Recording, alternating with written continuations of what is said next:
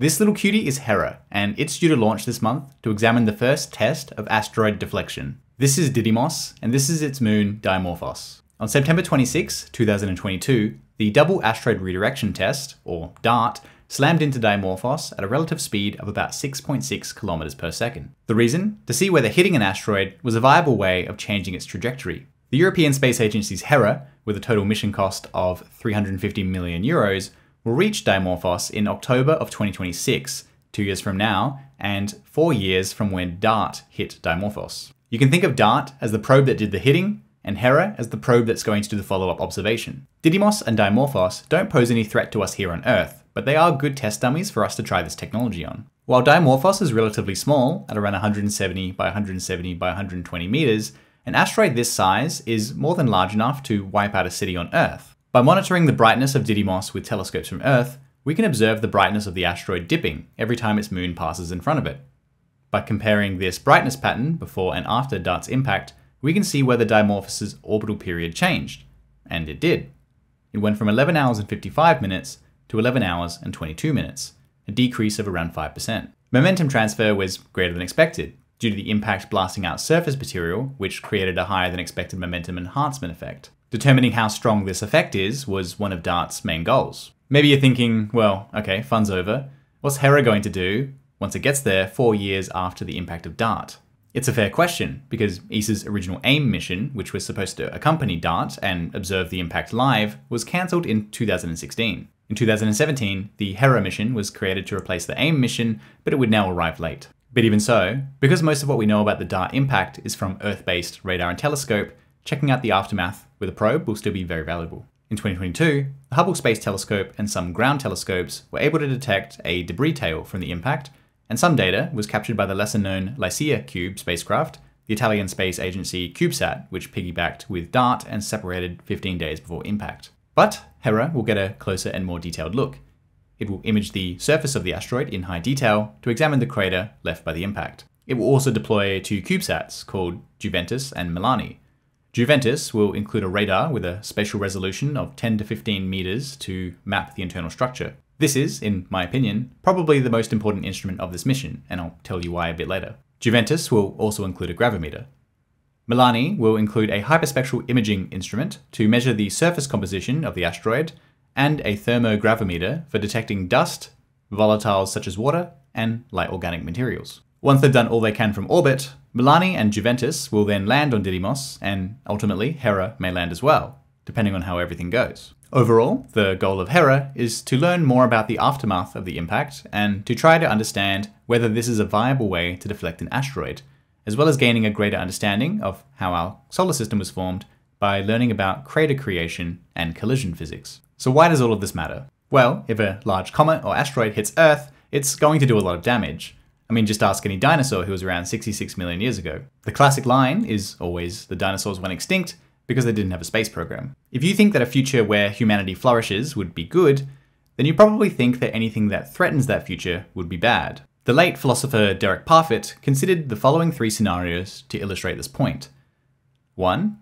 Peace. 2. A nuclear war that kills 99% of the world's existing population. And 3. A nuclear war that kills 100%. Most people would say that scenario 1 is the best, and scenario 3 is the worst. But it may be unintuitive that the difference between scenario 2 and 3 would be much greater than the difference between scenario 1 and 2, because scenario 3 would mean the loss of all future human lives with no chance of recovery. Despite the low frequency of asteroid and comet impacts that could end all life, their impact is so high that they still warrant attention, which means finding and tracking them, and thinking about how to deflect them. In fact, in 2007, Jason Matheny, who is now the president and CEO of think tank RAND Corporation, estimated that despite the low probability of an impact on a year-to-year basis, asteroid detection and deflection research and development could still save a human life year for $2.50 US, due to the expected loss of future generations from extinction. This is pretty good value for money when you compare it to some of the best now-centric human charities.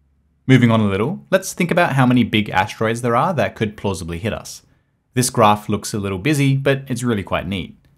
The x-axis is the number of asteroids over this given size, so number of asteroids over 0.1 kilometers, for example. This follows a power law quite closely.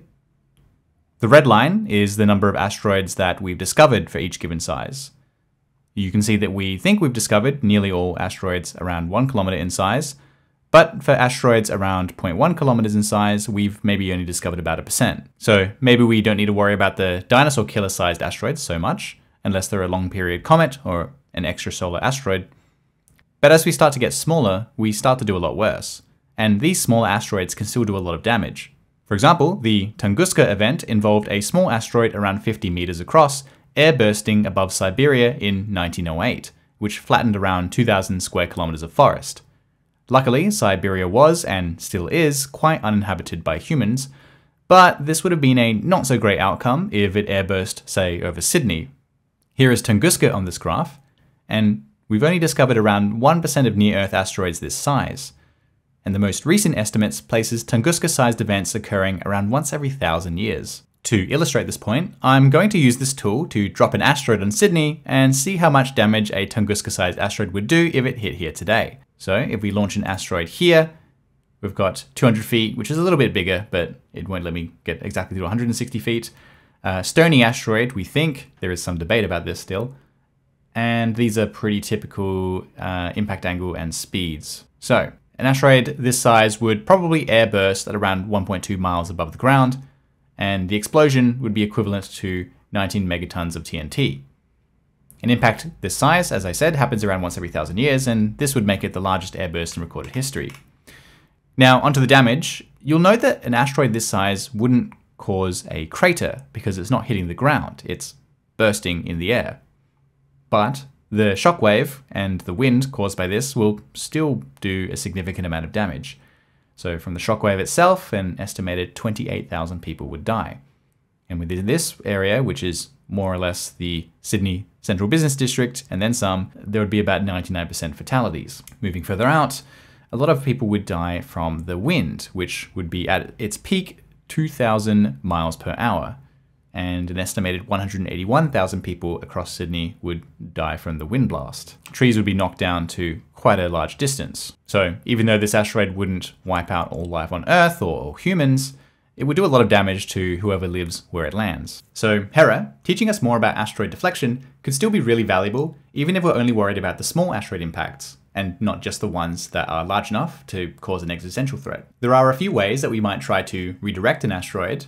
And I say redirect because, unlike the movies, you don't have to completely vaporize an asteroid or split it in two to stop it from being a threat. You just need to give it a gentle nudge with enough lead time. If you're interested in learning more about the maths and orbital mechanics of asteroid deflection, I made a visualization and explainer video using Spaceflight Simulator, which will be on your screen. Some possible deflection techniques include gravity traction, which involves using the gravity of a spacecraft alongside the asteroid to gently pull it, detonating a nuclear bomb or explosives on or near the asteroid, a kinetic impact, which is what DART tested, landing a rocket or ion thruster on it, pointing it upwards and then applying thrust, releasing a cloud of small particles in the asteroid's path so that when it hits those, it slows down gradually over time, and changing the surface reflectance of part of the asteroid to take advantage of the Yarkovsky effect, which can gradually change the orbit of an asteroid. The effectiveness of different asteroid deflection techniques depends on its internal structure. So ideally, you'd want to know about its internal structure before you try and deflect it.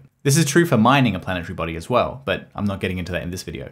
For example, an explosive deflection technique is expected to be about 100 times less effective for a porous asteroid compared to a relatively solid one. The exact effect of this is something that Hera will be trying to determine. We know very little about what structure asteroids have in general, let alone for any specific asteroid. These are some of the proposed models for asteroid structure, but we can't tell the structure of an asteroid just by external observation.